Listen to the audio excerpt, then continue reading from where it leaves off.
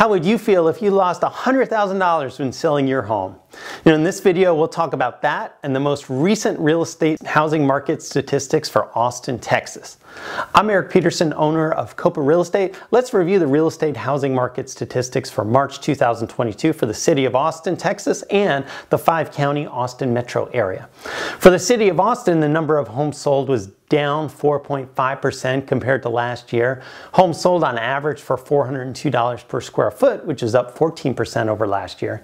Average sales price increased 8.7% to $867,225, and the median price was up 18% to $690,000. For the 5-county Austin metro area, the number of home sales was down 11.2% compared to last year. Homes sold on average for $306 per square foot, up 24% over last year. And the average sales price increased 18% to $669,850, and the median price was up 25% to $544,000. Two things to think about. One is that if you're planning on selling your house, you should know that your tax value that you've just received is too low.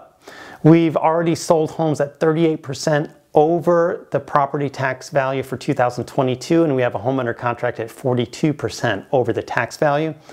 Second is we also have new in-person and online free home selling workshops coming up in April. Go to copaworkshop.com for more details.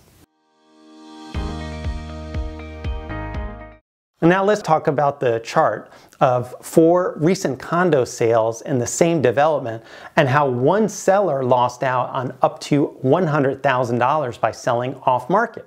So we were recommended to a couple in the neighborhood Facebook group to help sell their condo. Together we put a plan in place to give them the highest possible price. And we were able to attract 10 offers for their condo, and it sold for a record price of $540,000. So 2 other similar condos were listed by other agents and sold for only $500,000 and $480,000. Then there was a 4th condo sale that was just reported at the end of March. And this condo was never advertised publicly for sale. It was only entered in the MLS once it was under contract. Something else that was interesting is the listing agent was also listed as the buyer's agent when the sales data was reported. So when you're selling your home, you shouldn't settle for just a base hit. You should be trying to hit a grand slam. And in this type of market, you really have to be careful about selling your home off market because you'll probably leave a significant amount of money on the table.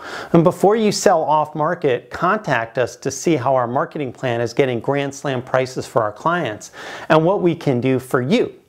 So whenever you're ready, call or text me directly at 512-791-7473, or if it's more convenient, you can schedule a consultation at copaseller.com. Thanks for watching, and we appreciate your support.